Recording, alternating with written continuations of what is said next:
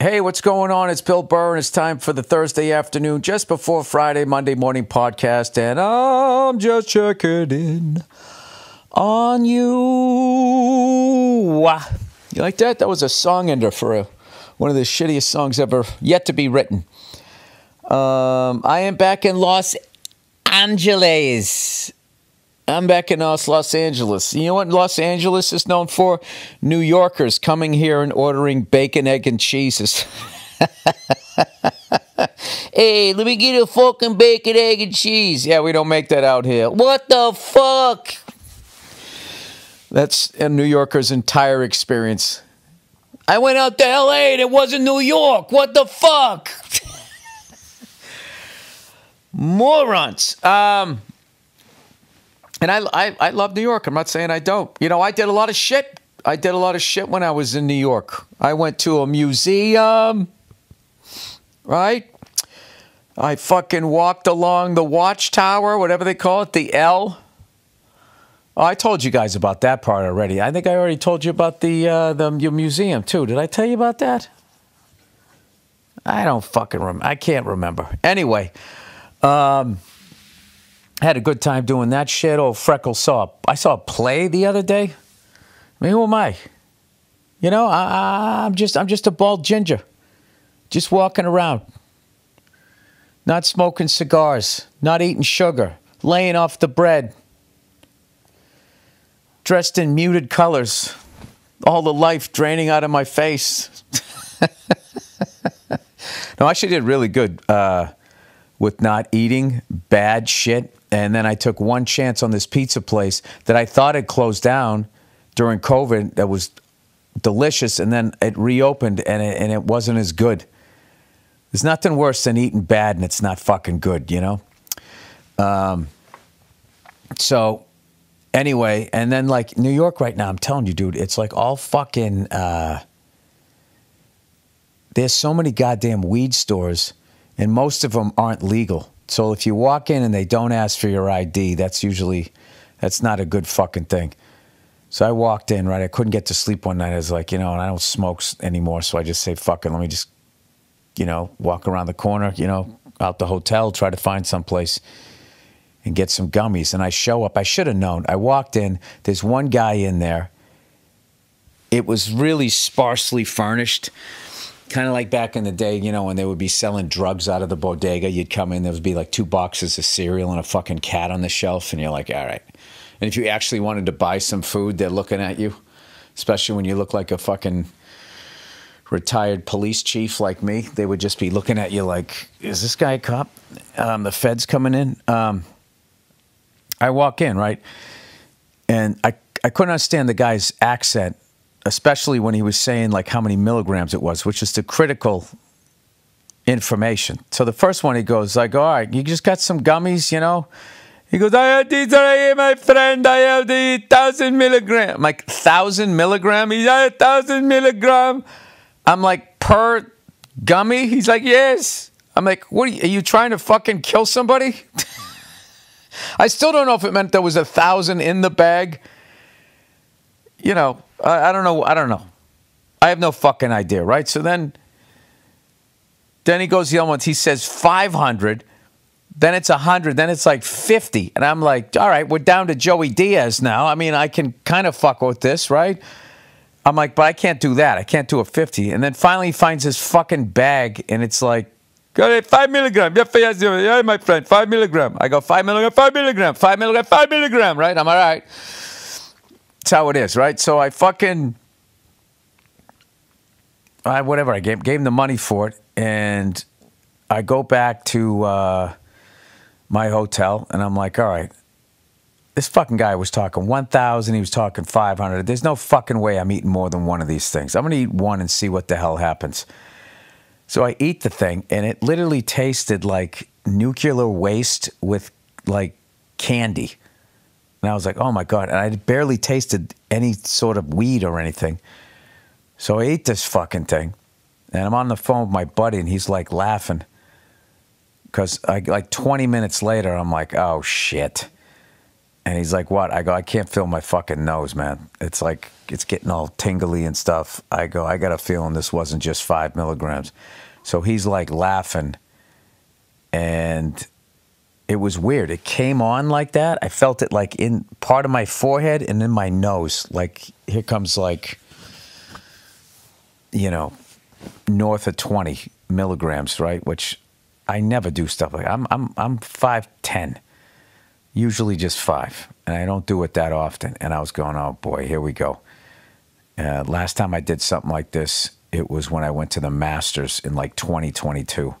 And I wasn't thinking, and I just ate like a handful of them. And I like wanted to, I was sitting there as Bartnick was telling stories. I was sitting on this fucking stool in this kitchen that in the house we had rented. And I wanted to get up and go to bed for about 2 hours. And I was just like, I just didn't know how to do it. So I was just sitting there trying to ride it out.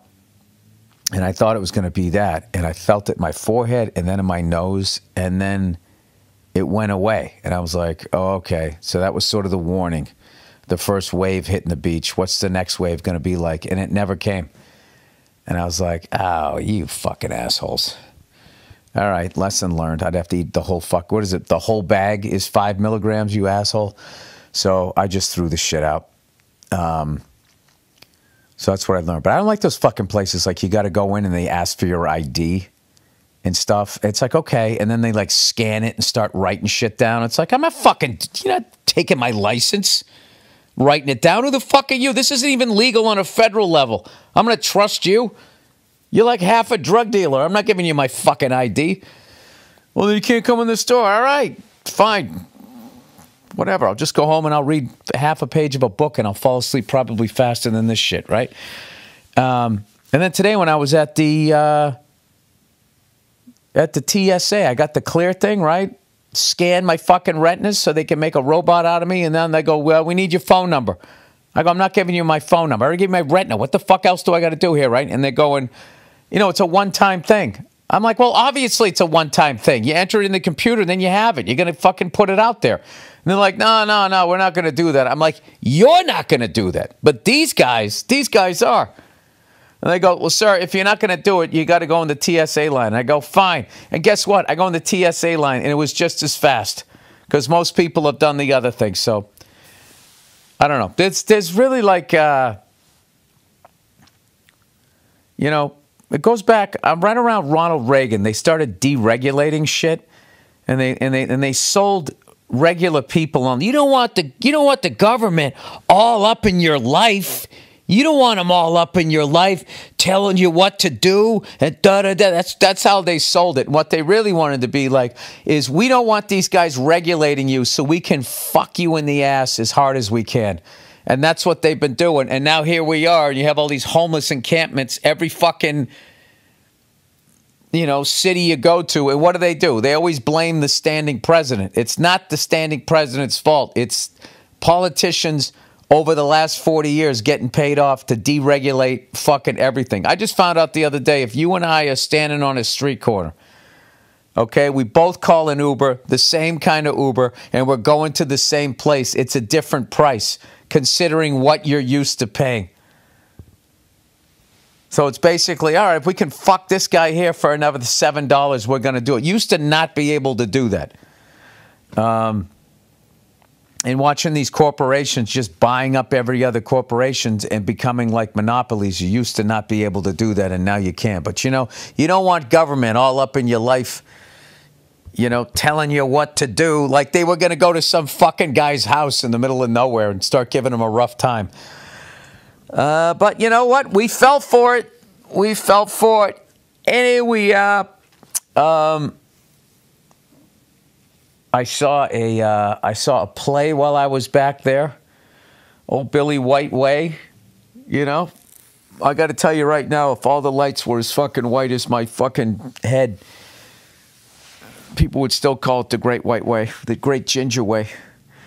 Old Ginger Lane, something like that. I saw the Enemy of the People. Did I already say that? I started this podcast over already because I didn't think it was fucking funny enough, so I just started it over. My brain is on a fucking loop. If I already mentioned it, I apologize. It starred Michael Pirioli and Jeremy Strong. It was amazing. The play was over 100 years old, and what it was about still applies today. Like if somebody told me somebody wrote that play last year, other than the way they were dressed, I would have believed it. Well, even then, I would have been like, all right, well, they wrote it last year and set it back in time then. So that was amazing to go to that. And then we did the Patrice O'Neal Comedy Benefit. And right out of the gate, I got to give a shout out to Rich Voss, who hosted it. He's hosted it every single year. The man is the glue that holds it together. And there's kind of this running joke every year, Rich, lately, he just seems to be fucking people's names up. You know, last year he called Patrice's mom by the wrong name. And this year he brought out Robert Powell, who's one of the best comedians I've seen come along in a long time. You got to check him out. He brought Robert Powell out. He called him Robert Palmer.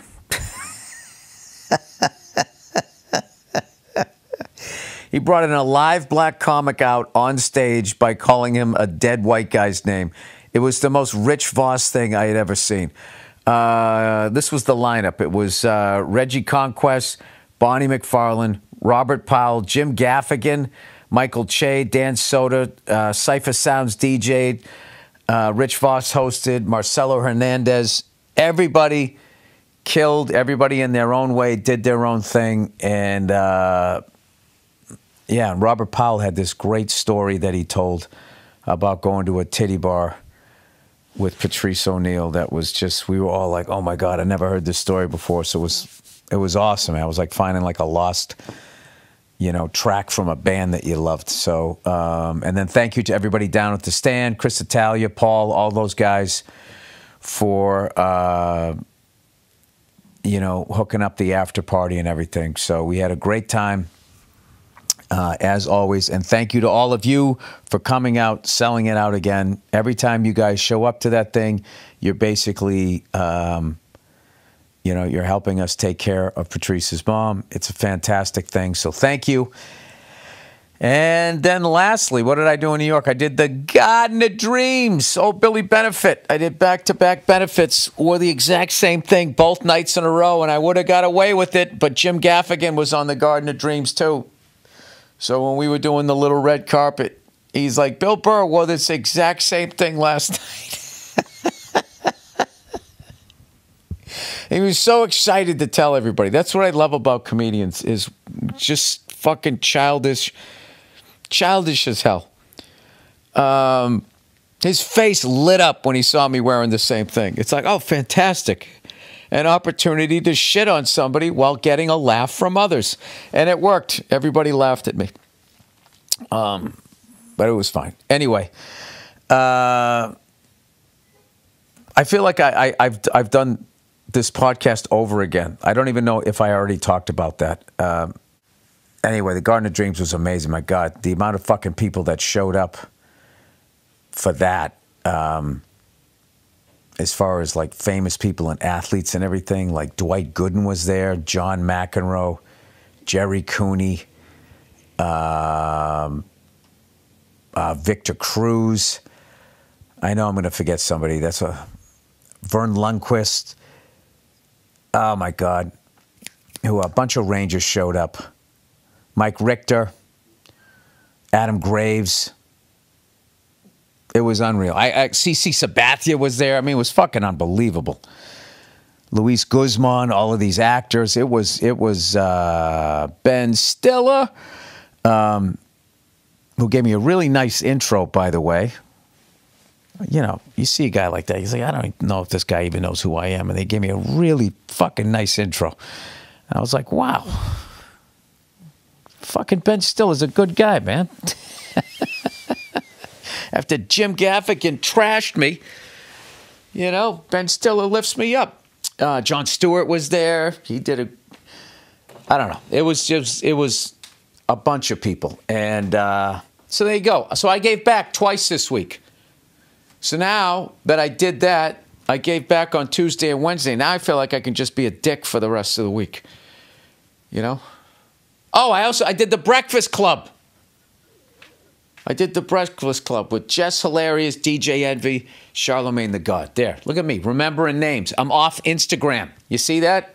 I'm off Instagram. It wasn't early onset dementia.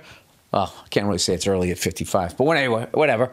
My brain was flying all over the place. So, yeah, I went on that show. I thought that they were going to come at me. They were like really nice. I was just sitting there going, oh, God, here we go. What corner am I going to get talked into? And I didn't. They were like really cool, and it was fun. A lot of the stuff that they were asking me brought up memories I hadn't thought about in a long, long time. So, thank you to them. I went out and drank a bunch of fucking coffee at a bunch of different places.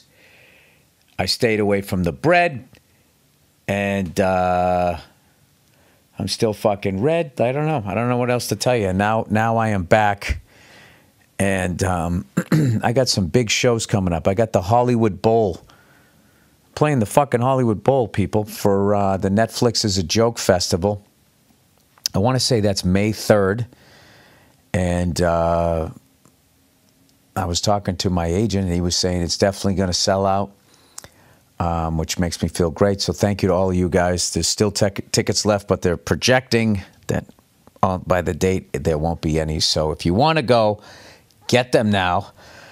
And then after that, I'll be getting real close to getting ready to tape a special. And I'm fucking psyched because I have this new bit that I've been doing that turned into a chunk. And then it went to this other little offshoot thing that I really want to flesh out. And I just think it's one of those jokes or just sort of ideas or observations that was just sitting there, hanging there, and nobody got to it as far as I know. Because that's what always happens. You'll go see another fucking comedian, they'll just do something. When you hear it, it's so perfect, it just seems almost easy. And you're like, fuck, why didn't I think of that? That was just sitting there, waiting to be said. He or she got there first. What are you going to do? So anyway, I'm back. And this is how I am when I'm back. Like, if you notice, I'm a little fucking scrambled. Notice this, like, about myself. So what I need to do is the old me, I would literally drop the bags and I would just go out and go play drums, or I would get in my car and go drive somewhere. I would just immediately, I'm wound up from just being on the road, right? Packing and unpacking and that shit. So now I've just learned, like, nope, just fucking sit here, relax. I don't shut it off, though, until I unpack. That's an old pro move from doing the road. When you get back from the road, before you fucking collapse onto the couch or the bed, or if you get back from a trip, unpack. If you don't, that luggage is going to sit there and haunt you for 3 to 7 days. And that dirty laundry in there is just getting dirtier. That's fucking nasty. So I get home. I always do my laundry too. Unless I'm only out for a couple, 2-3 days. But if I'm out any longer than that, I fucking do the laundry. And I hate putting dirty laundry into luggage and closing it up. It's just fucking gross. It's one of my non-negotiables whilst I'm out there. So, oh Jesus, I don't know. I don't know what to talk about. Oh, I know what I talk about. I watched that movie, The Iron Claw, on the flight out, about the Von Erich family. Oh my God. I don't, like the level of tragedy in their family, it's like the Kennedys level. The amount of like, it's just fucking horrific. But I got to tell you, it's an amazing, amazing movie. Gorgeously shot. And the acting was outstanding. And I used to love the Von Erichs. They didn't, I used to always watch the WWF. So I forget what they wrestled in, so we would never see it. And then somewhere along the line when we got cable, all of a sudden, we got that other, whatever they wrestled in, the one that had Ric Flair, that one with the Von Erichs was way better. There was something about it. It was just, I liked a lot of the wrestlers better. And I loved the Von Erichs. And Kerry Von Erich was my favorite. And I learned something about him that was shocking in the movie that I never knew. I never knew. I mean, it's on his Wikipedia page. All right, spoiler alert. I'm going to talk about it, all right? So you got plenty of time. I'm counting down. Take out your fucking earbuds or whatever. Fucking hit fast forward. All right. So I never knew this.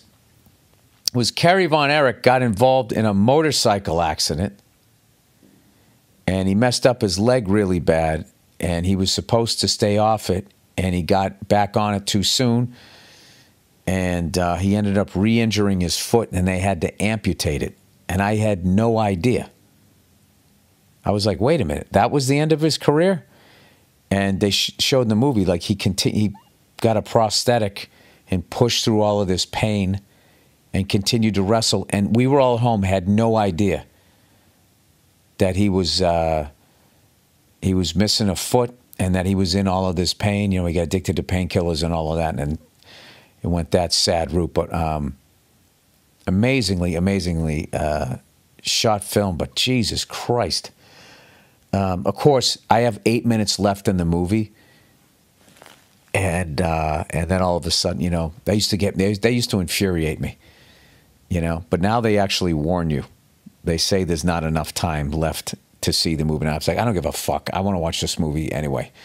It just looks good. And Zac Efron is the star of it, and the other actor, spacing on his name, who stars in The Bear, plays Kerry Von Erich, and it's just a fucking awesome movie. I feel like I'm doing like, who's that guy? I'm so-and-so. We'll talk again. He used to be on late at night when he would talk about movies and all of that shit. Anyway, let me do some advertising. This podcast might be a little short this week because my brain is fucking fried. All right, what am I doing here? Policy Genius. Policy Genius, everybody. Hey, you. Are you set up for the future? Did you know that life insurance rates go up as you get older?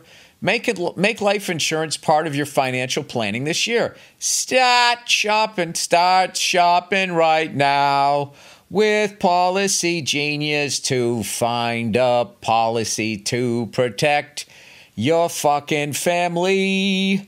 Getting life insurance today means that you'll have peace of mind, so if something were to happen to you, your family can cover expenses while getting back on their feet. That right there, that's the scary part of life insurance. You know, getting life insurance today means you'll have peace of mind. Here we go. So that if something were to happen to you, do you know how many people who never even cheated on their taxes that were beneficiaries of life insurance? That sentence right there got them a life sentence. Your family can cover expenses while getting back on their feet. Luckily, Policy Genius helps you compare options from top companies, and their team of licensed experts. Their team of licensed experts is on hand to help talk you through it. Policy Genius has licensed award-winning agents and technology that makes it easy to compare life insurance quotes from America's top insurers in just a few clicks to find your lowest price. Even if you already have a life insurance policy through work, it may not offer enough protection for your family's needs, and it may not follow you if you leave your job. Yeah, when they replace you with your 13-year-old who can now work in Arkansas for part-time work. They hire all your kids and then fire you with your benefits. Policy Genius works for you, not the insurance companies. That means they don't have an incentive to recommend one insurer over the other, so you can trust their guidance. Policy Genius has thousands of 5-star reviews on Google and Trustpilot from customers who found the best fit for their needs. Save time and money and provide your family with a financial safety net using Policy Genius. Head to policygenius.com/Bill Burr or click the link in the description to get free life insurance quotes and see how much you could save. That's policygenius.com/Burr. All right, and with that, I think I'm going to wrap this thing up because I am wiped out. And but anyway, I want to thank everybody. I want to thank all the comedians. I want to thank Maureen Taryn for putting the whole thing together. Everybody just working for free, man. Everybody just doing it for the right reasons. It's such a fun show, and I was really blown away with, you know, all of the guys that I already knew. Like, I hadn't seen Michael Che do stand up in a while. Oh my God, is that guy a beast? Fucking beast. And then seeing, you know, finally seeing Robert Powell live, who I became a fan of his right before the pandemic. And then all that bullshit happened. And then I did Old Dads, and I sort of took my eye off the ball. But luckily through Instagram, came back into my life, and I got him on this, and his set was unbelievable. Bonnie McFarlane was doing all this personal stuff, talking about her and Rich's relationship. It was fantastic. And I never saw Marcelo Hernandez, who went up there and absolutely killed. Reggie Conquest was another guy I had never seen. He was one of those guys, just his vibe. You could just knew he was a comedian. So all those newer people, it was fantastic. And then all the heavy hitters, Gaffigan, Voss, Dan Soder, and all of those guys being on that was amazing. And Cypher Sound there. Just got to make sure I give everybody their props. Couldn't do it without them. So, Billy, golf game. I got some golf coming up next month.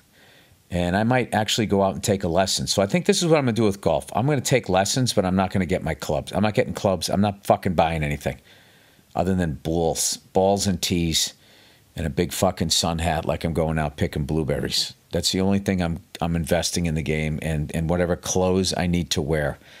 Because that last time I almost did it. I almost pulled the trigger and bought golf clubs when I walked into that fucking store and just saw all of that shit. All of that shit. Knowing 90% of it was going to get fucking thrown into a lake on a fucking golf course out of frustration because they're going to blame the equipment. Not the fact that if you consider golf a sport, can you at least go this with me? Golf is the number one sport that has the least amount of athletes playing it. I mean, Rich Voss plays golf. And he's good at it. That's what amazes. That's why I always said I categorize it as an activity, because non-athletes can get good at it. Non-athletes cannot get good at other sports. You can be a non-athlete, you can get good at pool, you can get good at fucking golf, you can get good at bowling. But all the real sports, we got somebody fucking lining up across you talking about your mother or whatever, getting in your fucking head, or throwing some fucking high fastball right by your chin. I mean, those are sports, man. I'm sorry. If you don't have hand-eye coordination, you're in for a long fucking afternoon sitting on the bench because you suck. No, that's another thing why golf isn't a sport. There's not a bench. You can't pull somebody out of it. They just fucking stay out there. This guy sucks. I know. There's nothing we can do. Maybe he'll be nice and pick up his ball and walk towards ours. Oh, God, I love shitting on golf. I also do. I do enjoy playing it. Even if I'm not playing well for how I usually play, I just fucking love. I just love the Nomar Garcia Parra level ritual that some people have before they address the ball. Only to shank it, hook it, dribble it, And then they always like gesture towards the ball. They put their hand out like, what the fuck happened? What do you mean what you happened? It's not the ball, it's not the club. It's you. You have a fucking club in your hand and you have a ball. And if you hit it right, it goes 9 zillion miles. All right? If you don't, it does what it just did. All right? If you did it right, it would have gone flying. So stop fucking gesturing at the ball. Like, you ever see somebody fucking cause an accident and then they fucking gesture at the other person like, what the fuck are you doing? That guy is a golfer. All right, I made it. A half an hour. All right, that's it.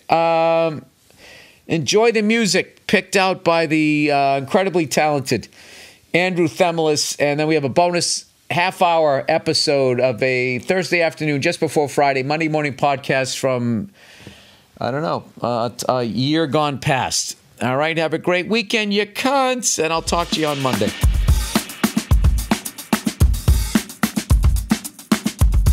Hey, what's going on? It's Bill Burr. It's time for the Monday morning podcast for Monday, March 28th, 2016.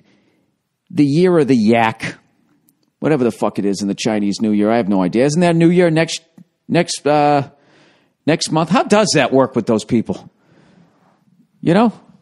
How to, like, I don't get it. I don't understand why we're on standard and everybody else is on metric. Can we just pick one fucking calendar, one unit of measurement?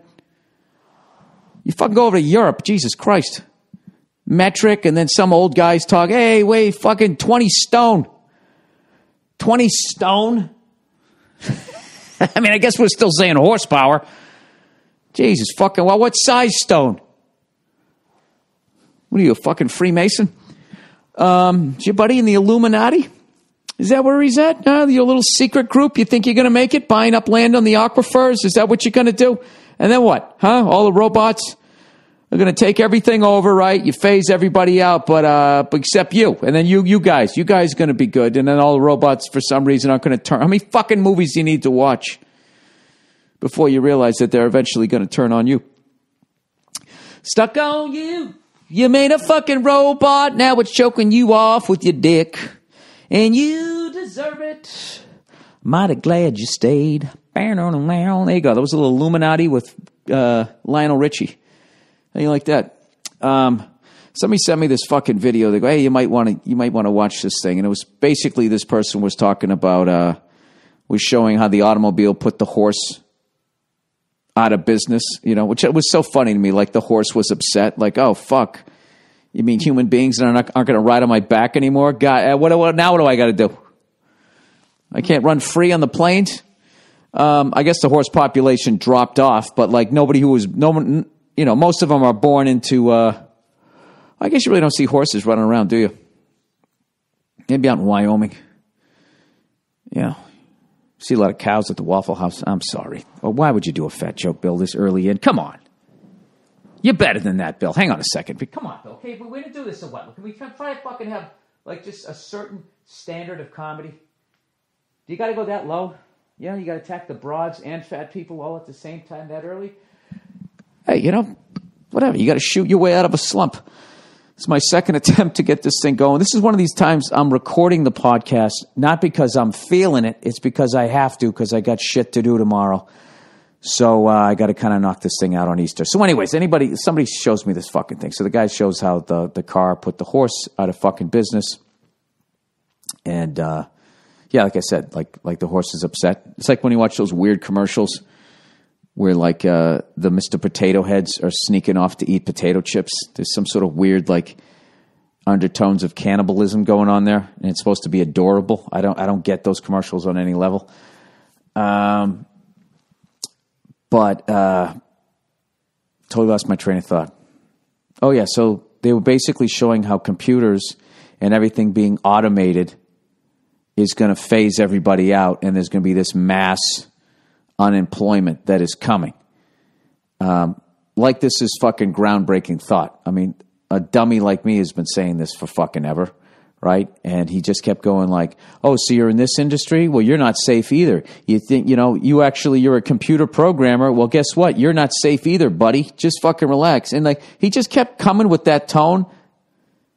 And at some point I was just like, well, you going to fucking shine that light on yourself there? Maybe he does by the end. I couldn't listen to him. What about condescending douchebags who think they know everything narrating over these fucking videos? With your big dude, I called it. Really? Or is technology in the future going to get rid of jobs? Yeah, I had no idea. It's only been doing that since the beginning of fucking time. And these fucking people are just forever forecasting that the sky is going to fall. This is the fucking thing. Eventually, the sky will fall. Nobody knows when it's going to happen. Everybody's been trying to predict it ever since that fucking Nostradamus douchebag, all the way down to a moron like me. And the bottom line is none of us know what we're talking about. Oh, the lovely Nia. I'm busting in on your podcast. Well, get a microphone and a plug. They're in the closet. So the bottom line is nobody knows when all this shit's going to end. So just fucking go enjoy yourself. You know, I just feel like this whole presidential election, you got one lunatic. It's on the closet at the top shelf. You got one lunatic on the fucking left, another lunatic on the right, and then you got this fucking, I don't know what she is in the middle. You know, she's not really in the middle. She's just more of the same. You know, they should just wheel her into the White House like fucking Hannibal Lecter. One of those fucking masks on. You wouldn't have to watch her awful fucking mouth. You need the plug too. Oh, I got the plug over here. Let me hit pause so the listeners don't have to fucking listen to this shit. And with that, the magic of the pause button. We were able to get by all that. Don't you wish you had a pause button in life, Nia? I certainly do, Bill. When all of a sudden something bad was going on, like, you know, if I was in the middle of one of my long, drawn-out stories, you could... Well, I actually want to fast forward, wouldn't you? I felt that your listeners might need rescuing from that. Is that what it is? No. Let me just bring it down here because you're breathing into the mic here. There we go. Yeah, don't do that. Just hold it down a little more relaxed, you know? Like you're sitting there with a drink in your hand. You're always telling me how to use the microphone. Yeah, because you don't... all right, well, fucking use how you want to use it then. I got my own style, man. Yeah, you do.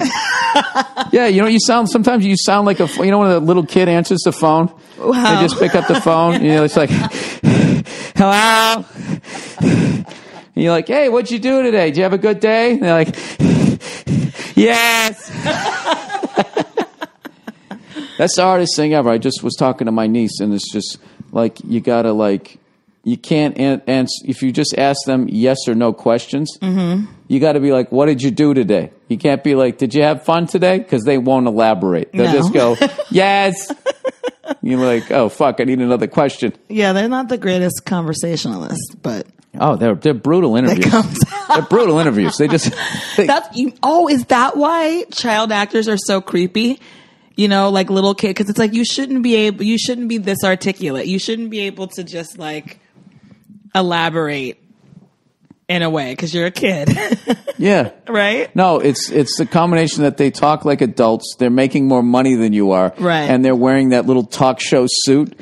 The whole thing, and they just sit there and they cross their legs like an adult does when they do panel, and they'll just be like, you know, so what was it like working on blah blah blah? And he'd be like, oh, he was great to work with. I've been a huge fan of his stuff. Like, I know, it's so for the last strange. 6 years, my whole life basically. I don't think they should make little kids do interviews. I feel like I think it's one thing for them to do movies and stuff, but I don't think they should be doing interviews and press and stuff. I just feel like that's weird. I don't think people should talk to little kids.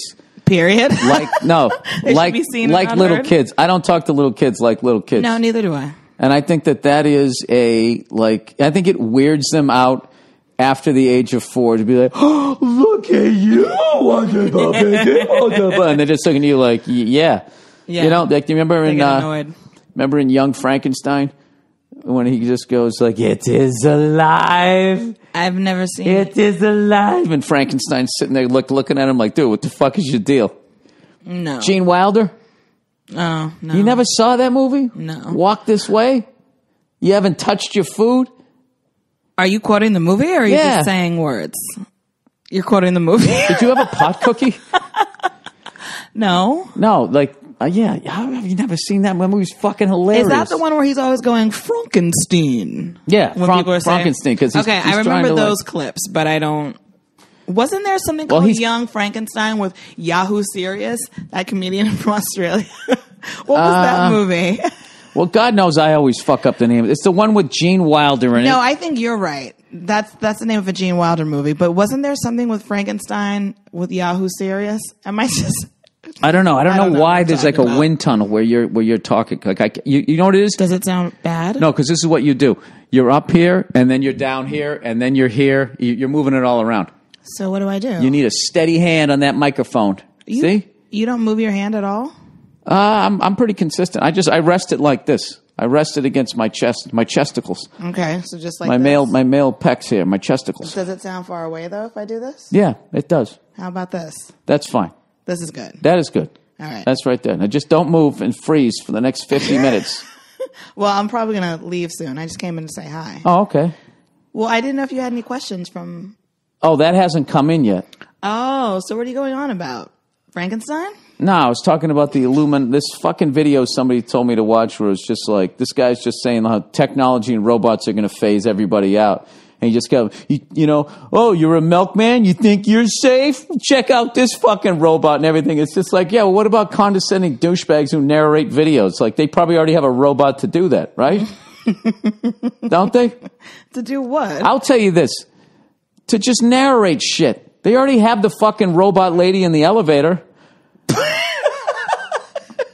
Or even that's just a voiceover. That Can fucking somebody woman... please make a poster? It's like a horror film. And what did you say? That weird robot lady in the elevator? I want That somebody. fucking robot lady in the elevator. I want somebody to do a poster for a movie with your face looking very concerned. And there's like an elevator. No, behind she's it. depressing. She's in like every fucking elevator, and it's like going up. And then when she says going down, she goes, going down. And she really, like your whole life is going in the shitter. And I can't tell you how many people I've been in the elevator. I go, it's so fucking depressing. They're like, I know, I hate it. It's not just me. Okay. You know, it's all of us out there in the Ramadas.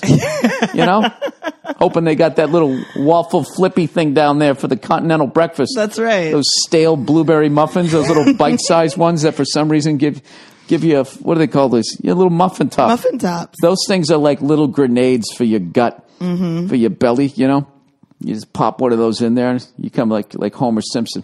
Yep. Oh, you're going to do this? All right, let's get into the this part of the. Oh, I thought you were giving me shit. No, I'm listening. Yep. Just doing that shit. Let's talk about your little trashing that you took. You took like a comedy cellar level trashing today. We were out to brunch. With my mother-in-law, my brother-in-law, my sister-in-law, and you. And me. And we go out to lunch. And you are the biggest sweetheart.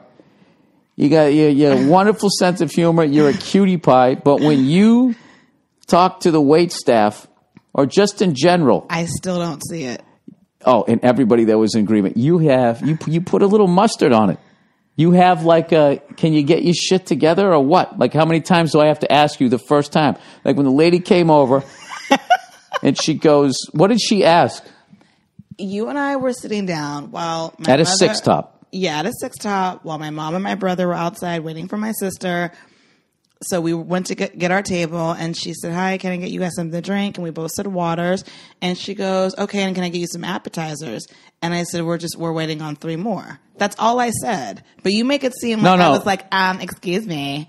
No. You had this tone of, like, bitch, why would 2 people sit at a six top? There's obviously more people coming. You had a little fucking... And there were menus. And there were menus. There it is. And there were menus. And it was totally, that's what it was. The fact that there was menus there and she didn't do the math, you just have this, well, what the fuck's wrong with you? But I don't think that I'm a difficult person to serve in a restaurant. Would you say that? I don't send things back. The way that you do it, it's one of those fucking zingers. It's a tone. So the person, like, you said something nice, but there's a tone in there that makes the person a step and a half away kind of cock their head like, was she just being a fucking asshole there? Am I like... Yeah, you were accusing me of being shady. It's basically what it was. And that's not my intention. You do know, though, I not shady. Shady is like dishonest. You're saying that... No, shady as in I'm being shady the way Throwing shade? Yeah, are you going down? Going down.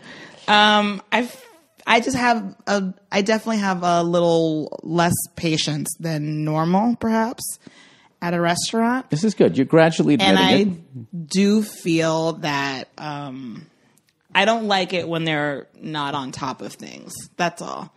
And I mean, it wasn't just for me. Like, my mom got her salad before she got her wine, and the rest of us got drinks. And me and my brother and my sister all had mixed drinks. She had wine. Like, hers should have been the first thing that came out. And then we all get our stuff, and then she gets a salad with no wine. And I said to her, and she has a wine. When she brought over my mom's salad, I just said, and she has wine. I wasn't like, my mom ordered wine, and she should have gotten that first. I don't do all that. No, you don't go to that level. Yeah, so what's the problem? No, you have a fucking tone I can't do it. The way that you fucking do it, I always look at you go easy, Nia. Just fucking take a little off your fastball there. You just have this fucking, dude, your brother agreed. Your sister agreed. What did my mother say? She pleaded the fifth. She goes, I'm not going to get involved in this. Because she does the same thing, to be honest.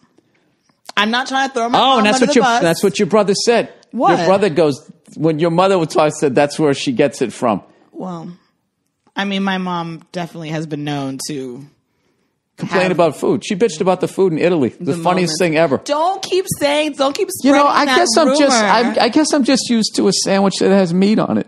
More meat on it. More meat on it. No, I mean, I think, yes. How hard did we tease her for complaining about food in Italy? We teased her a lot. But then she's she a good loved sport everything about else. it. Yes, she's a good sport about it. But, no, I mean, my mom has a tendency to be, like, just to the point with people like that. Because, I just letting them know. Listen, this was the Sunday wait staff. This was the Easter Sunday wait staff. Like I said, you're not getting the creme de la creme of wait staff on Easter Sunday. Let's be real. Wow. So you're going in there with that attitude. Now, this is all this type of fucking predisposed thought and tone that guys like me. I'm going to offend somebody because somebody did a shift at a restaurant I'm saying on Easter Sunday. And they're going to say that I'm saying that they're not the creme de la creme. But if you had been in this restaurant, okay, so I'm not talking about you. If you had been in this restaurant, you would have seen just how it was a little off. That's all. And I wasn't like throwing a temper tantrum or being demanding. Yeah, you have demanding. You have this fucking attitude every fucking place we go. When you order, you have. Really? I'm always like, easy, Nia, just easy. Just all you gotta do, just pump the brakes a little. I just feel like they ask me what I want, and I just tell them what I want and what I need, and I'm. The thing is, when you order, I think you're fine. Okay. But then it's when everything isn't chop coming your way, you have a way of like, can we get some more bread?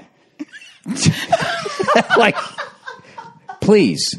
Like you have this. I can't. I lose my patience. Yes, I lose my patience. So you're fucking agreeing with me. I agree that I have a low patience for service that is not of the quality that I feel that it should be.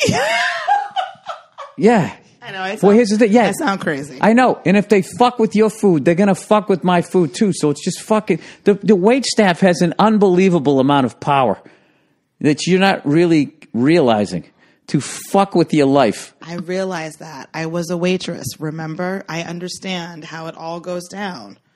And what happened to you at that job? You got fired.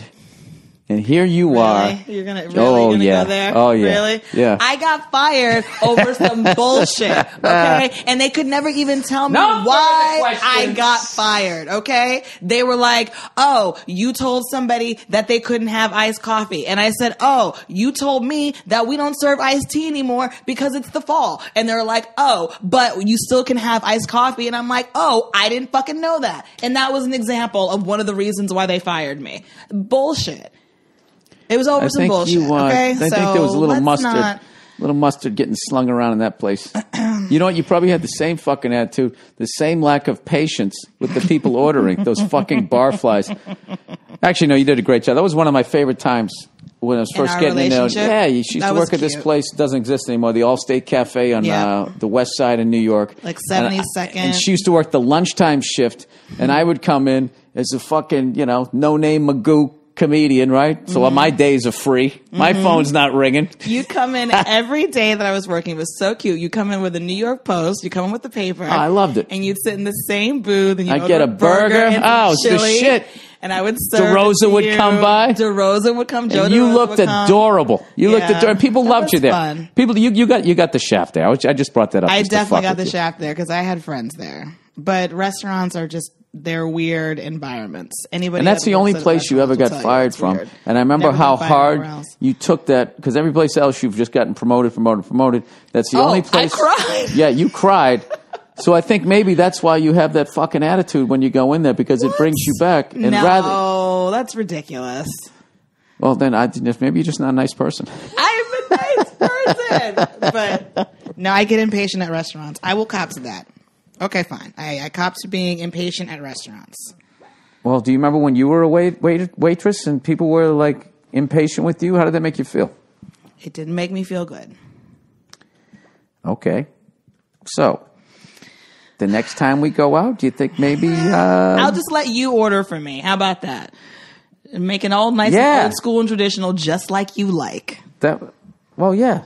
I liked it when there was defined jobs. Defined gender roles, you mean? Yeah, absolutely. Yeah, well... I'll let you have this one. It made I'm such a shrew to deal with when you take me out to eat. It made it a lot easier. What do you mean? The questions just came in, by the way. Okay. One of them's skin infection. What am I, a doctor? Somebody wrote you about they were getting married or they're engaged and their fiance wanted to have a Little Mermaid themed wedding. Do you remember this question? Yeah. Yeah, because I got sent it too. Andrew sent it to me too to comment on. I mean, obviously I'm late, but first of all, I just don't think that's a real fucking question. I didn't either.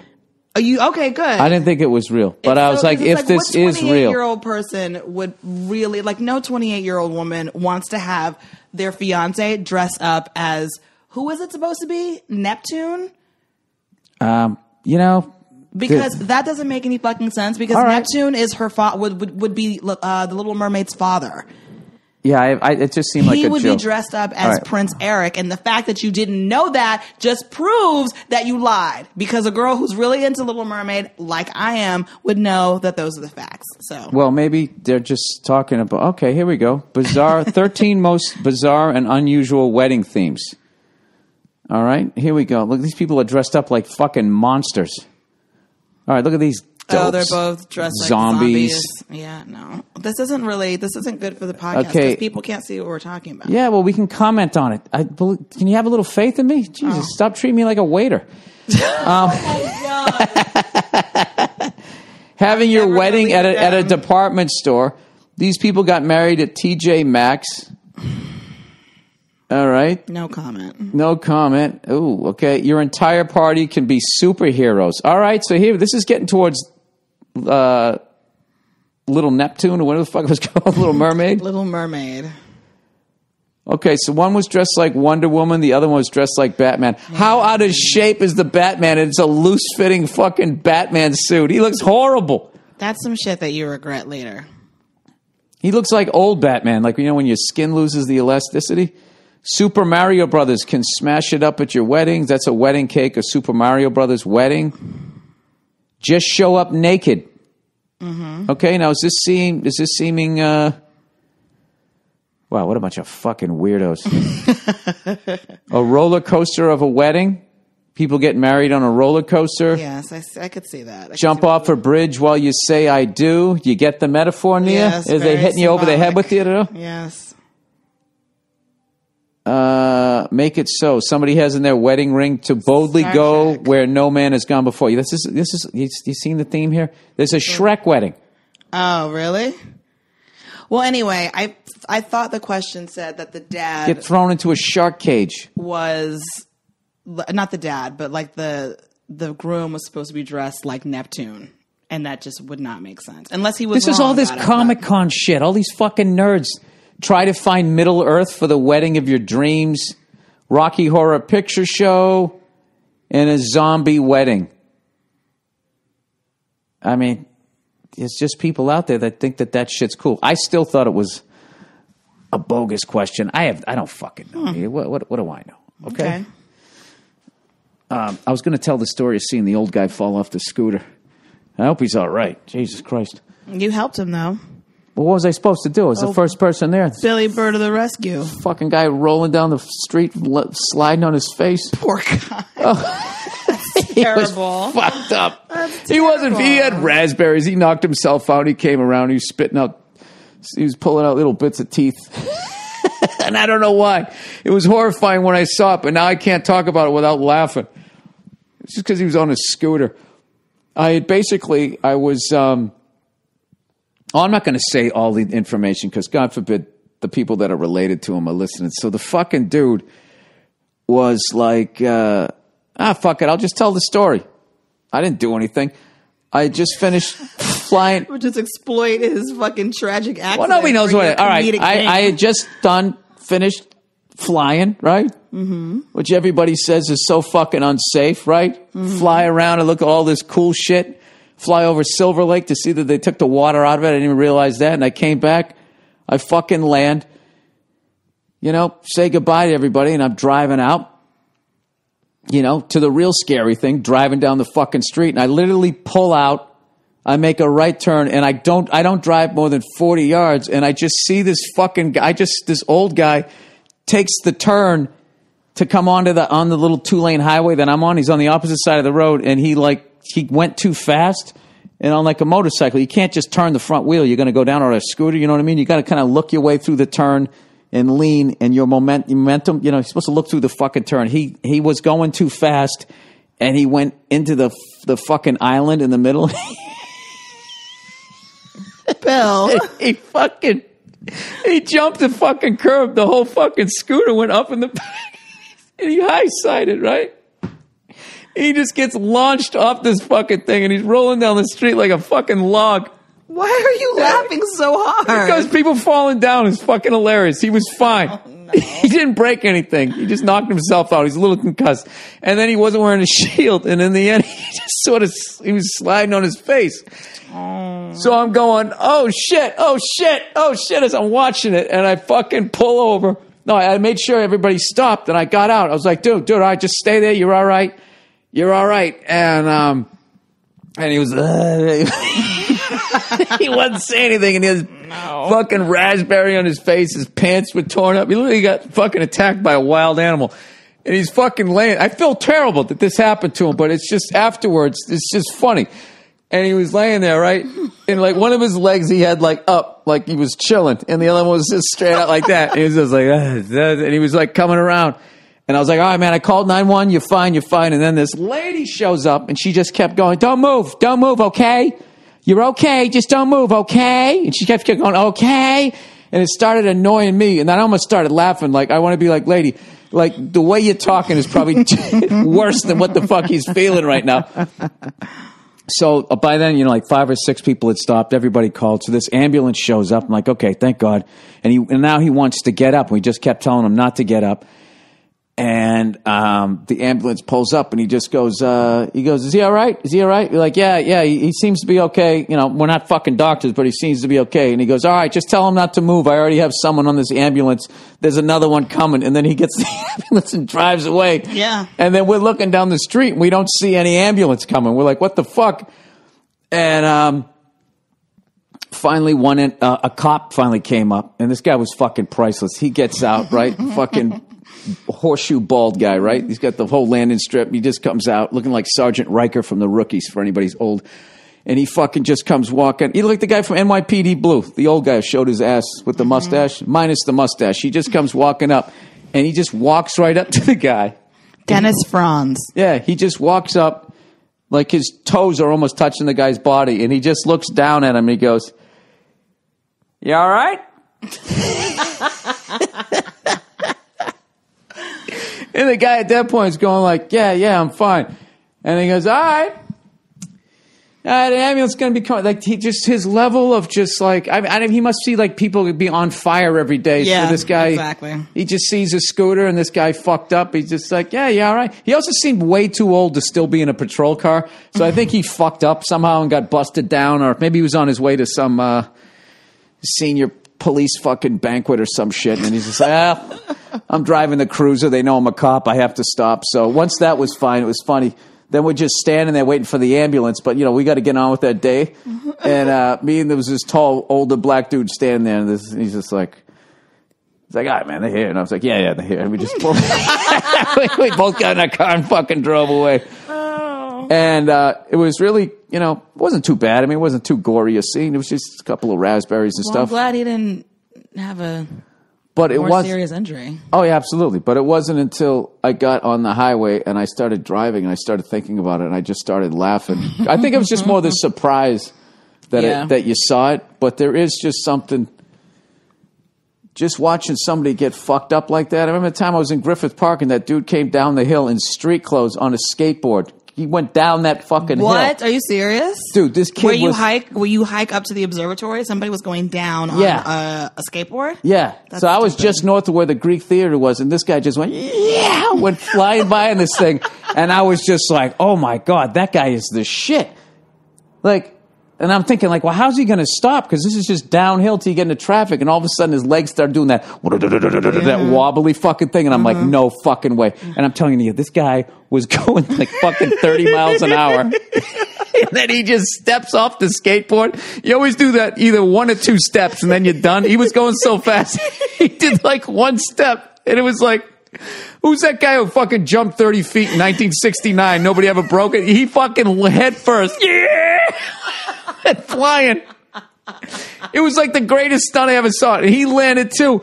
And he started rolling. When I tell you this guy was rolling so fast, he was like a blur. He's like, he would go like, and he'd hit like his elbow, which would shoot him in the air. And then the best is when you're not going fast enough to keep rolling, and then you just slide in the sand like all the way down the thing. And I was just like, and the skateboard kept going, he was just not moving. And I was going like, oh my God. And he started wiping out like 50 yards away from me. And I swear to God, it was a 1/4-mile walk to get where the fuck he stopped. And he was just laying in the road, not moving. Like, I was like, I think this guy's fucking dead. He had no helmet on. He had street clothes on. He looked like he just came back from drinking. And he had like this Harrison Ford, like brown leather jacket on. He just fucking launched himself. So I get up. So I'm getting close to it at this point. He's trying to sit up.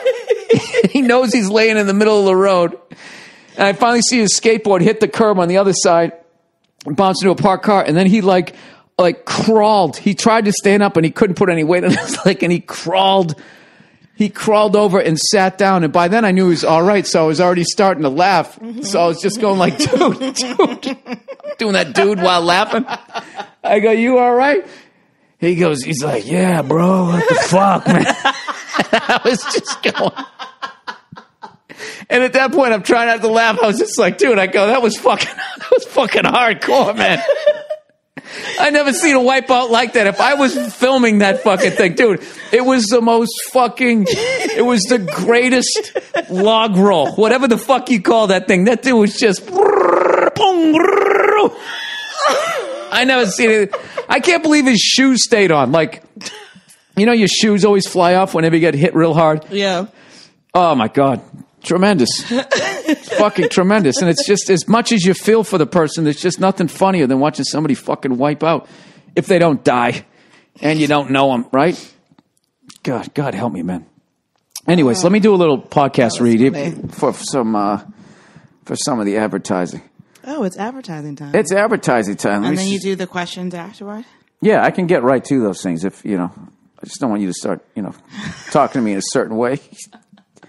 I was going to ask you what you wanted for dinner. I'm starting to get hungry again. Something remotely. Oh, here we go. Oh, the advertising. Woo. Yeah, it's tough. It's tough. That's why I fuck around in them, because I'm not going to have people subjected to my fucking reading out loud without, if it's a funny train wreck. Like the way I read is like me watching that old guy fall off the scooter. Oh, Grandpa. Grampy, did you take it too fast? Hey, guess what my Boston Bruins did today? Did they do something that's going to put them in the running to be in the Stanley Cup Finals? The playoffs. The playoffs. Last week, we were fucking possibly could be, a bunch of shit had to happen. Basically the Rangers and the Capitals had to keep losing or whatever, and we could have gone past them and been in first place in the Eastern Conference. And then we lost 5 in a row. Okay, and today we won our first one. We beat Toronto. Thank God. Congratulations, Brewies. Yeah, it was going to be a shit show. We lost 5 in a row. We fucking lost to San Jose, Anaheim, the Kings, then the Rangers, and then the Panthers. And the wheels were fucking coming off. And then, of course, as always, Bergeron and Chara fucking step up, for the, I guess the tying goal and then the go-ahead goal. And what's his face? Bolesky got the fucking empty netter. I missed the whole game because we were at brunch and I was sitting there watching you, looking absolutely gorgeous, treating the waitstaff like... Is that why you didn't want to go today? No, I didn't. No, I didn't want to go because I thought your mom wanted to go to some place where everyone was going to go and everyone was going to show up with their Easter hats, and I was going to be standing out in the sun with. It's going to be a 45-minute wait. If you guys want to go down the street and get some drinks and then maybe come back, we'll give you this vibrating square. Yeah, I don't want to do that. But it didn't turn out to be that. No, it ended up being great. Oh, by the way, I haven't even talked about it. Nia, I played the Terrace Theater last night in Long Beach. Yes. The place where Richard Pryor did the greatest stand-up special of all time. I want to thank everyone who came out. I had such a great time, but for the first 10 minutes, I was literally freaking out, going like, that's where he told the white guy, sit your ass down. This is where he did My Monkeys Died. And I remember in the end when I waved goodnight, I remember how he finished his set doing the woman having the orgasm. Mm-hmm. And the whole place goes nuts. And he didn't even have to say goodnight. He just waved. I started to watch the special and I had to stop watching it because I knew it would fuck up my set. But like it is the definition of a comic who's just in a zone. He walks out from the beginning to end. It gives me like fucking goosebumps when I watch that special to this day. He's the greatest. It's not even fucking close. And I got to basically stand and do stand-up there. And I just can't believe it. I watched that special since I was a kid. And you walk in, and it looks the exact same. Where you drive in is where he drove in with his wife when they filmed the special. And it all still looks the same. And as I was walking in, I was getting like the chills. And you just walk, and it's like, there it is. This is it. This is the place. And at the end of the show, when I said goodnight, Dean Del Rey came out and outroed me, and the spotlight went on him. So it wasn't on me. And so it wasn't in my eyes anymore. I could just see the spotlight hitting the tops of everybody's heads. And that's the way I saw the theater, because they didn't really show the crowd in that special. And it was just one of the coolest things ever. And then the night before, I worked a theater in Riverside, California, that they actually debuted Gone with the Wind. The first, before they had the official premiere at Mann's Chinese Theater, they wanted to make sure the sound was all right. So they just headed east and they shot it. I don't know. They fucking whatever. They played the movie out there, and I got to stand on those stages. It was fucking tremendous, and I want to thank everybody who came out. It was fucking amazing. It was fucking great. Amazing. Yeah. And lastly, before we get into the questions, is the Lincoln Continental. All right, I talked to this, this guy who drove us. We got a driver to take us down to Long Beach because I knew I was going to have a couple of whiskeys after that. I was trying to be responsible. So, I was sitting there going like, I like the Lincoln Continental. I hope they don't fuck it up. I hope they make it fuck with the Mercedes-Benz, like let's really make this a nice car. Like fuck with the 7 Series BMW. I want this thing to be a nice fucking car. And I was saying, it'd be cool if they actually brought back the suicide doors. And the driver was going, yeah, they're doing that. The top of the line one's going to have suicide doors. And I went and I looked it up, and here's a picture of it. Mm-hmm. How sick is that fucking car? That's very cool. I'm going to post this picture, and it's just the concept car. And as far as I know, they didn't fucking do it. Why wouldn't you do that? Look at that. Look how fucking cute. That is the sickest fucking shit ever. Nia, look at that car. Yeah, I see. No, it's cool. I'm looking. Hopefully you guys you're looking at the picture right now. They even have like the trunk comes up and slides forward, and then the bottom kicks out, and there's your fucking luggage. So we could see it in real life. They can't. Well, you know what you have to do is you have to buy the car, and then you got to take it to one of these wizards out here and say, you see that? I want you to do that. One of those gas monkey guys. Tell them to fucking do that to the car. Wait, what's this one though I saw on the bottom? This is a Lincoln? Yeah, this is with the LED lights. And in this one, the LED lights, like the Lincoln Continental, their emblem, also lights up in LED lights. That's fucking sick. That's nice. 2017 Lincoln Continental to replace 2016 Lincoln MKS. Yeah. Huh. I'm either going to get that or I'm going to get that Dodge Ram RT Sport. Like just the 2-door, no extra cab, none of that. I'm such a Ford guy, but I just fucking love the way the Dodge Ram Hemi truck looks. One or the other. One or the other. But I'm going to get some. I'll probably get the old man car. That's me, right? You're definitely an old man. I am. God damn it. What are you going to do? I thought it was cool. I guess I'm not. All right. So here we go. Unless they fuck the car up, and then I'll be right back to square one. Look at this fucking guy. Wait a second. You are addicted to World Star Hip Hop. Like, at this you guy. watch these videos constantly. Dude, it's the funniest shit ever. It's the sickest fights. It's the funniest fucking videos. And then there's all this rap shit that I'm never going to fucking see. I'm too out of the loop. And I end up seeing, like, who's the guy I like to... Trinidad... Yes, Bill just Trinidad James? Trinidad James, yes. That guy's a genius. I don't know He's about a fucking that. Yeah, he is. He's totally different. You don't think he is? I enjoyed a couple of his songs, but Oh, whatever. I wouldn't go that far. You didn't see the fucking video where they had the things in their eye? That looked cool as shit to me. They did that in the opening to that movie Belly. This is not like a new concept. Look, everything's been done. You could do that to my act. Why are you being... Yeah, you're just treating everybody like a fucking waiter this week. I'm trying to give somebody a shout-out who got fucked out of a record deal. You know what I mean? Unbelievable. Only I get to criticize shit. I see that. All right, let's get on to the... let's get to the questions here for this week. All right, Daredevil. Dear Billy Nunchucks. You know what nunchucks are? Yes, Bill. That was it right there. That was it right there. You just asked me if I knew what nunchucks I just asked you. Nia, I can't even read out loud. I'm not judging you. Fuck. All right, last year, someone recommended you to watch Daredevil. I would like to reiterate that a year later, season 2 is the shit. The Punisher fucks people up the way he should, and you actually believe the love story. Tons of cool fight scenes. Watch it with the whiskey. Not sure if Nia would love it, but this one's for you. All right, I'll give it a shot. I've heard it's really good. Well, let's watch it. Let's watch it tonight. Okay, we'll watch it. You want to have a whiskey with me? Sure. A whiskey with old Frisky over here? Sorry. Skin infection. Oh, the question everybody has not been waiting for. All right. Dear Bill, I was hanging out with this girl, and I think she gave me a, quote, skin infection. Oh, no. I haven't been with anybody else. I confronted her about it, and she said she didn't have any symptoms. I am 100% sure I haven't been with anyone else, and I contracted it from her. She's acting like nothing happened, and I didn't say I got it from her, but it's still kind of weird. Should I take my chances and get back with her or move on? What kind of skin infection do you have? He means STD. He's just trying. I know. Oh, okay. I was hanging out with this girl. I mean, if that was the only person that you had slept with in like the last 6 months, and you didn't use protection, and I mean, as long as you told her, just get treated, and I mean, that's up to you if you want to keep banging this girl or not. But don't keep banging this girl. Yeah, probably not. Yeah. Especially if she, I mean, because the thing is, she could at least be like, all right, well, let me go get tested just in case. Yeah. And then you could both be tested for everything and get treated for everything, and then it's all good.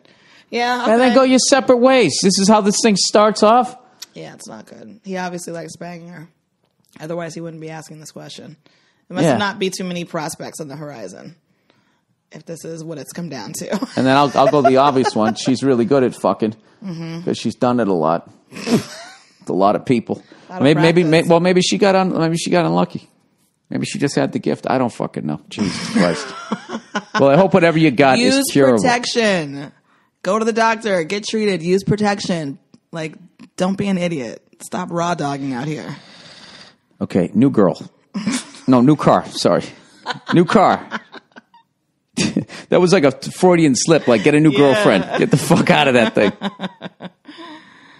Oh, man, dude. That's brutal. Makes you happy to be married. All right. New car. Dear Billy Blue Book, I'm in the market for a new car like yourself. I want to get something used, something with character, but my girlfriend thinks I'm holding onto the past and I'm trying to be hip in my own way. She wants me to get a Passat. What? Do you know how much of a creepy sellout I'd have to be to drive a Passat? That is not a sexy car. Why would your girl want you to get a Passat? That's some lame. I would want you to get a sexy man car, not a fucking Passat. Wait, can you pull an image up of a Passat? But I also fucking drive an 8-year-old dented Prius. I know, but I'm a frugal son of a bitch. Yeah, I think it's a little bit different.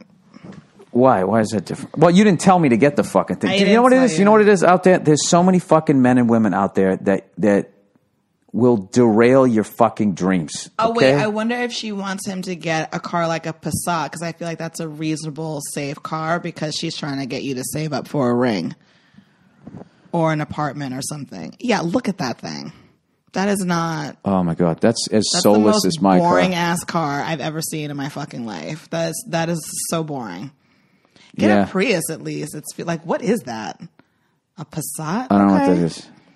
Whatever. That's horrible. And the fact that Germans made that, Germans usually fucking crush it. Well, then I'm sure it's very efficient. Leave that one alone. But other than that, I'm not into it. I think the bigger thing here is what happens to a lot of people when they get into a relationship is, look, there's definitely going to be some compromises, but like when your heart's fucking racing and you want to fucking do something, or the person you're with, and you can see it, like this is something they want, this is something they have a passion, this is something that's going to make them happy. For you to try to fucking talk them out of it, like why would you do that? She wants a ring, that's why, and she's trying to get him not to have to spend money on an older car that needs repairs and needs this and that and the other, when he could be saving for a ring. I guarantee it. That's what you're thinking? I absolutely think so. Well, if he gets a used car, isn't that cheaper than going out and getting a new Passat? What is it? What do you want? I want to get something used, something with character. Things I'm holding on to the past and trying to be hip in my own way. But does he mean what's wrong with having a little bit of style? A classic car? He must be a classic car. That means something like that. Yeah. She wants me to get a Passat. Right. She wants him to get a nice, cost-effective, moderate, you know what she is? We're going to have a family and a house someday. Okay. Car. That's what that's about. Read in between the lines, fellas. Read in between the lines. I thought she was the dream catcher. You know? Dream catcher? Dream catcher is like your dream. Hey, this is my dream. And then she catches it and she puts it in her pocket. And like a dream killer. Dream killer, right? Yeah. But you got to catch it first to kill it.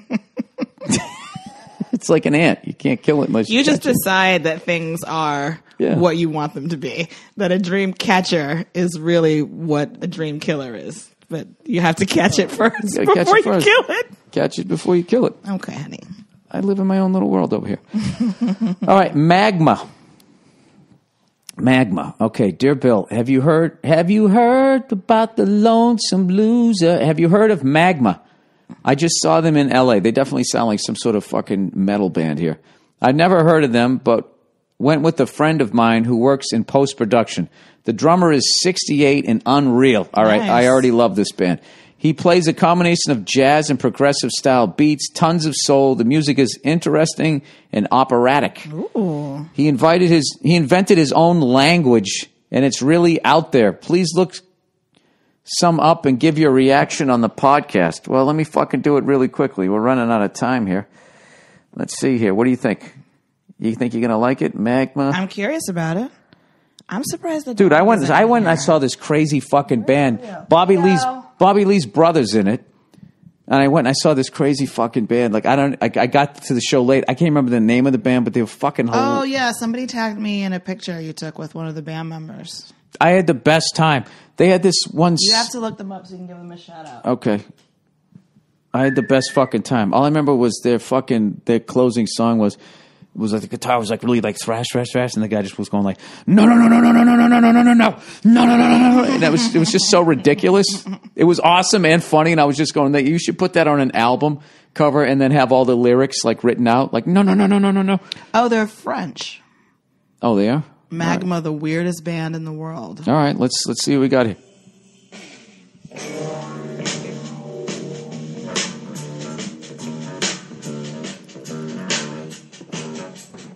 All right, I'm already in. I kind of like it too. I would go see that. That reminds me. Totally vibe out to this kind of stuff. You know what it reminds me of? I used to go see Oz Noy down in the Village.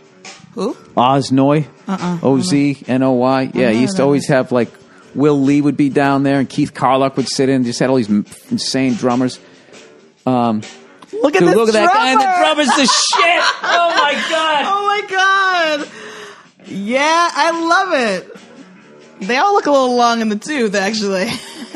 Dude, these guys are all beasts. That guy, the bass player, looks like the cop that walked up to the guy in the fucking scooter. Yeah, all right? Oh, my God. I love these guys. I'm in. Oh, it's speeding up. Uh-oh. What's going to happen? Hang on. Well, I can't leave it here. Here we go. Let me fast forward so you don't have to sit through all this.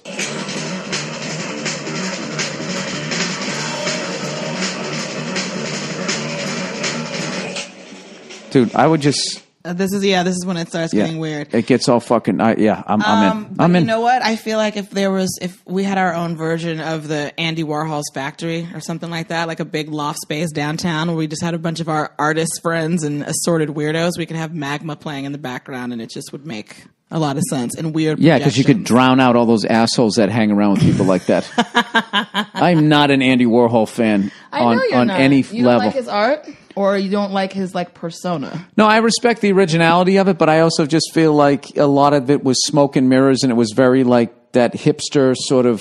Oh, he's sort of the original of like that hipster shit. Like I'm going to paint a soup can, and like it's some sort of comment on capitalism and everything, and it's just like, all right, but is it really a deep comment on it because it's not moving me? I don't know. I mean, I like Andy Warhol. I like his stuff. I feel like that was a very cool time to be in New York City during that time. I feel like I would have loved to have been a part of that scene.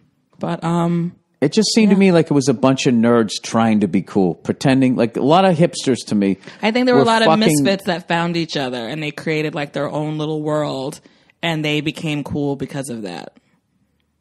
That's what I think. All right. Because there's a bunch of transgendered people and just like, complete and they're just automatically cool, right? They're just automatically cool. Can you just listen to what I'm saying? Like there's no asshole transgendered people? Can I explain to you what it was? The bringing together of all these different kinds of people. And that was different in New York City. It was like a whole birth of interesting, like outsider perspectives. And giving them like a platform and like you're a freak and you're cool. Yeah, no, I absolutely think. So then, like, what is wrong? Why if I have a different opinion, you got to fucking get upset? No, it's not that you have a different opinion. It's that you literally didn't even let me finish my thought before you just hopped on that whole thing, and that just makes you sound dumb. I interrupt. That's what I do. Fine. You're taking this way too seriously. Look, do I have any sort of artistic style? Look at me. Look like I'm in a Buffalo Wild Wings. I'm going to sit here and criticize fucking Andy Warhol? Who the fuck am I? Oh, yeah, I took an Elvis cover that somebody else already created, and then I painted red and blue stripes across Andy it. Warhol could have very easily made that poster. That's the kind of stuff that he made. Actually, there was a poster of him and Jean-Michel Basquiat that was kind of like similar. What, my tour poster? Yeah, like the kind of like battle of them boxing and stuff. Like that poster could 100% have been what Andy Warhol did if you were famous back in the day. That's all I'm saying. So you're saying he's not original? I'm saying the person that did that perhaps is not. What, putting a head on something? Was he the first guy? He's the first guy who photoshopped shit? There's a whole style to that poster, which is really cool, by the way. And like it reminds me a little bit of what Warhol might have done. That's all I'm saying. All right. When's the last time you even went to a museum, though? Like, let's be honest. I don't like them. I really don't like it. Look, if it's a bunch of old cars. If it's paintings, old cars. If it's paintings, cars, there's a big debate actually in the art community. Are automobiles works of art?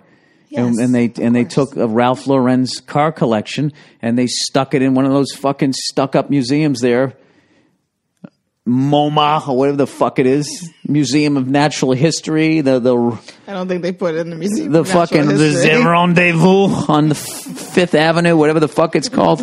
Every other fucking broad I dated in New York, that was always the first date. Like let's go to a museum. It's like, will you stop acting like you're smart? Stop doing this. Just because you're dumb doesn't mean that they're trying to be smart. Oh, for fuck's sakes. Let's just go out and get a drink and see if we can deal with each other. I got to go fucking sit there and stand next to you in silence reading shit about dinosaur bones. Yeah, that sounds like a lot of fun. I'll meet you there.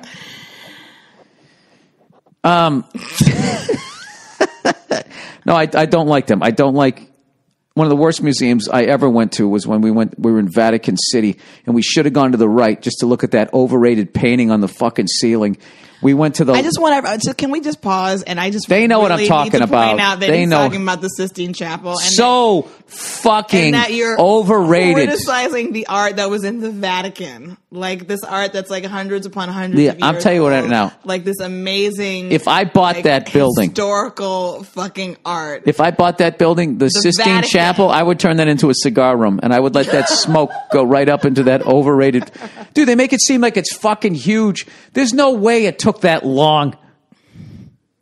Bill, you went in there and you looked at it for like 5 seconds, and then you were like ready to get a fucking panini. Bullshit. Yeah, I'm gonna tell you. Take it all in. That fucking guy. You know what he was? He was like the original contractor. They said, "Hey, can you paint my ceiling?" Yeah. This will be easy. I'll have this done in like 3 fucking weeks.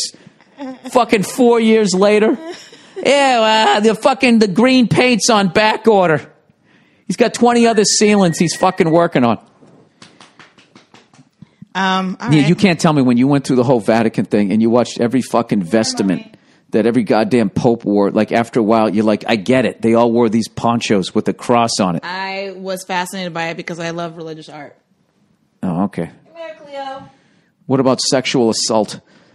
What about it? The fucking 800-pound gorilla. Why didn't they have a little something about that in there? Yeah, because I kind of went. Yeah, that would have ruined the. Well, it was an art the way they hit all those pedophiles all those years.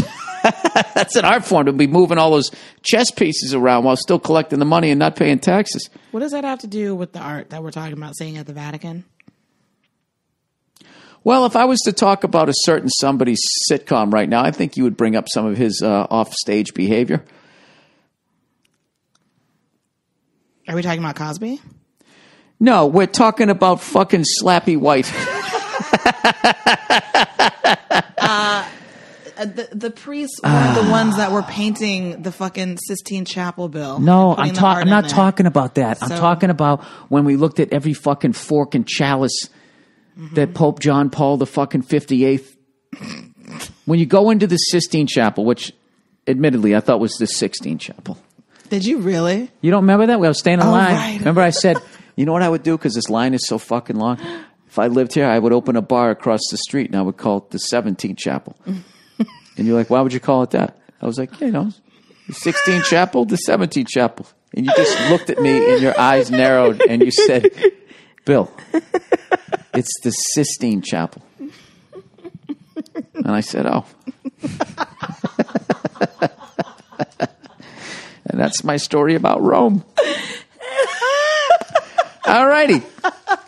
Oh, fuck all you guys. All right. 47 years old, ladies and gentlemen. See, yeah, I'm not into that shit. Okay. You know? Okay. See that? Look at you. You're an angel. You can see through my stupidity. You don't have to be into it. I still love you. It's, You're it is. still a good guy. It's still, What? But the reality is that there are certain things that are common knowledge. I really should have known that. I would think so, but I bet a lot of people think it's the 16th Chapel. You know something? I don't get embarrassed by shit like that. You really don't. No, if I think I would, I thought it was the 16th. I didn't know it was the Sistine. And then everybody go, oh my God, it's the Sistine. It's like, is anything in there from something that you created? Then shut up. What are you? Oh, that was the Apollo 13 mission? Oh, really? Are you a fucking astronaut? No. You're just sitting in this diner with me getting fucking eggs. Aren't you? And they're not the farmer's market ones either. Is this why you don't like the museums? Do you feel like there's a pretension in people who like art and stuff like that? It's too much fucking shit. It's too much reading. Too much reading? Oh, my God. And it just keeps going and going and going. And then there's people whispering. Oh, my God, look at this up here. Have you seen this? Shh. That's what happened to me in the Sistine Chapel. When we walked in there, I was just like, oh, wow, it's kind of small. And they went, shh. Oh, I wanted to put that guy's head right through the fucking stained glass window. We were in a church, so it's like a holy place. So, you had to keep it. Well, I would think they went on a certain level of noise to drown out the children screaming in the basement. Oh, my God. They deserve it. Fuck them, pieces of shit. We can't end on that. Why isn't the dog coming in here? I'm a little concerned. Oh, Cleo! Because she's... the doors are closed. Oh, poor thing. She's right there, right? Baby? All right, that's the podcast for this week. I'll check in on you. Oh, she was sleeping. On Thursday. What's that? Oh, she was sleeping. Okay, cool. All right. She was just sleeping. Well, thank you for hanging out on the podcast. Thanks for having me. All right. I'm glad you came by. I don't think those stories of people falling off shit would have been as funny. I had somebody to bounce it off of. Oh, look who's here. Hi, Sleepy. The old gray bear. Yeah. Our senior dog. I know. We just realized our dog's a senior now. She's 8. She's 8.5 years old. Starting to get a little bit of white in her face. Yep. That made me sad and it made me happy.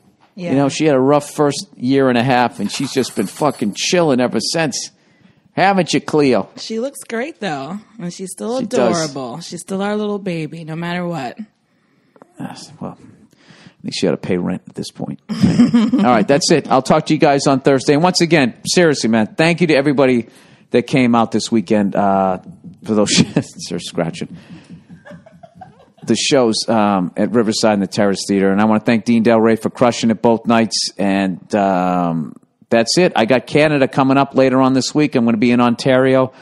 I don't even know where. Ottawa and a bunch of places. I think Windsor. I have no idea. They're all on my website. I'm bringing, oh, Jesus. I better hit the fucking treadmill because I'm bringing fucking the Pride of New Jersey, Paul Verzi, and the godfather of the Rose Bowl tailgate, Joe Bartnick himself. He's going to be coming along too. And it's going to be a killer fucking show. All right, that's it. I'll talk to you guys later.